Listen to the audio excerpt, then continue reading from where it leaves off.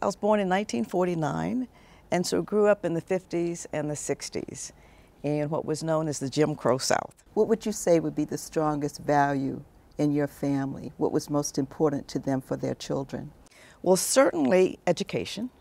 That was very important. But I think also making sure that we understood the importance of civic engagement, our role in our communities. Tell me a little bit about your early education. Well, the elementary schools, as were all of the institutions in the South, were segregated by race. In the early 60s, we started to integrate schools in North Carolina. And so I and a few others in the early 60s went to what was then called the all-white high school.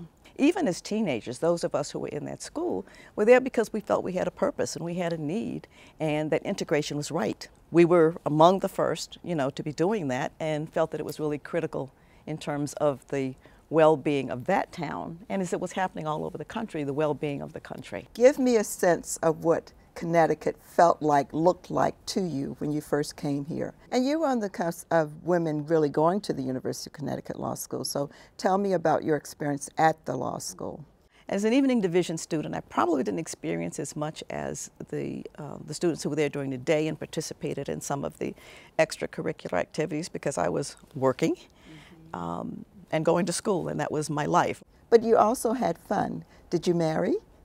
I married and had 2 wonderful children. When did you become a member of the Connecticut Bar? I graduated in '76. I was sworn in as a member of the bar in '76. And where were you working at that time? I was working at the Hartford National Bank. When I finished law school, and this is just, it was just fortuitous, I was at Hartford National Bank and Trust Company, which had used a private law firm pretty much as its general counsel for most of its legal activities, but had a lawyer on staff who was the general counsel, but primarily serving as the liaison to the major firm. When I finished law school, at that time the bank had decided to form its own legal department and asked me to stay on board to be a part of that, which was an exciting on-the-ground opportunity. So I was part of the law department before there was a general counsel to the law department. Really? Yes. I had the opportunity, therefore, to work in all aspects of banking because there were only the 2 of us for a period of time.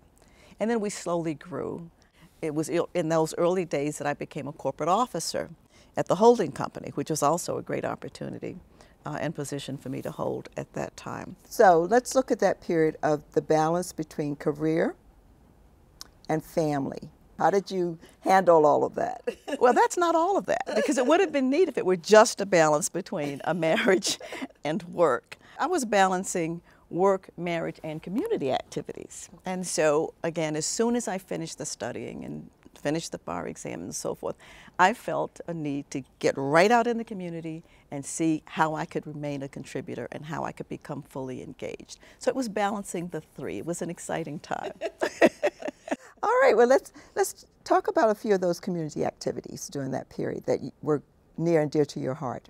Well, there were a number of things. First, one is involved in the community where one lives. And so I was in the Blue Hills neighborhood and heavily involved in the Blue Hills Civic Association. And that was on a volunteer basis, obviously. A lot of the firmly established institutions in the community. I served on the board of directors of some of those. There was a group of us early on, HAWA, Hartford Area Women Attorneys. And we would get together in an informal setting and just compare notes about the very thing that you're asking about, How are we making this with our homes and our families and our work and the challenges that we're meeting? And it was a nice little networking group. I had a full plate, but it was the right plate full for me. And it was a very exciting time. Anything else? What was going on for the we were African just American beginning community? the Crawford Law Society, and there were, and all of the, again, because it was a small group, the African American lawyers knew each other. In fact, I think probably all of the African American lawyers in the state at that time, in the early 70s, knew each other. Let's go back to your career because it's a very interesting career. I left the bank, though, in 1979. In the Grasso administration, I was appointed Deputy Banking Commissioner, which was a fantastic opportunity for me. I had not been appointed to anything political in Connecticut, and so this was all new. Grasso was was interested in appointing a person of color to this position. She said that, that this was an important appointment for her.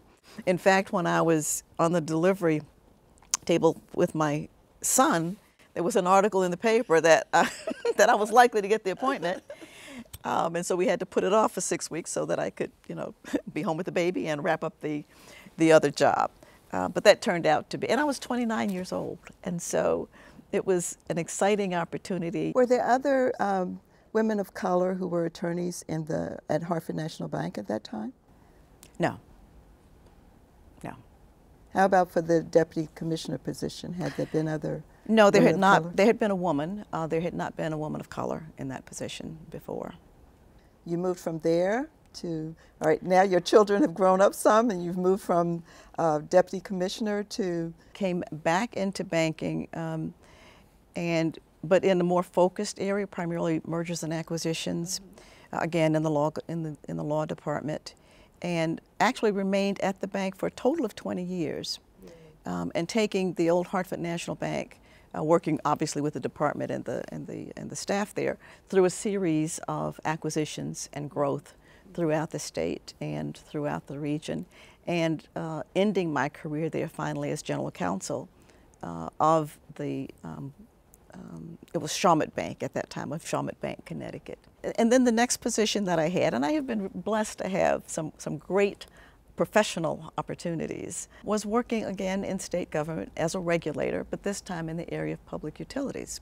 So I was a public utilities commissioner for the state of Connecticut for a little more than 8 years, which again was a very exciting opportunity, exposed me to a great deal of additional learning in areas where I was not familiar, but also allowed me to draw on the legal training, especially statutes and regulations and how they impact the way business can occur. I was part of the regulated industry, obviously, when I was in banking, and coming here as a regulator for public utilities, I became the regulator. So what year was this, Linda? Around what year? That was 95, I think, through. That was just before I came to until I came to the Hartford Foundation for Public Giving. When were you hired at the Hartford Foundation? I came in as president of the Hartford Foundation for Public Giving in 2005. Even the current role that I have, and I'm so pleased to have it because I feel that it pulls together both my personal passions and my professional passions by being here at the Hartford Foundation for Public Giving, puts us in a place, we as women and as leaders, where we can reach back.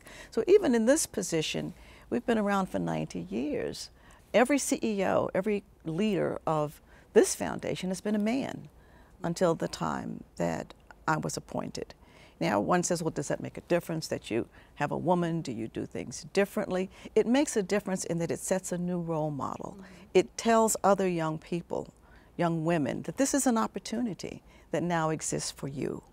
And so when we do these things, when people say it is a first, well, somebody has to be first at everything. But the significance for me isn't so much being the first as opening the door so that others can enter.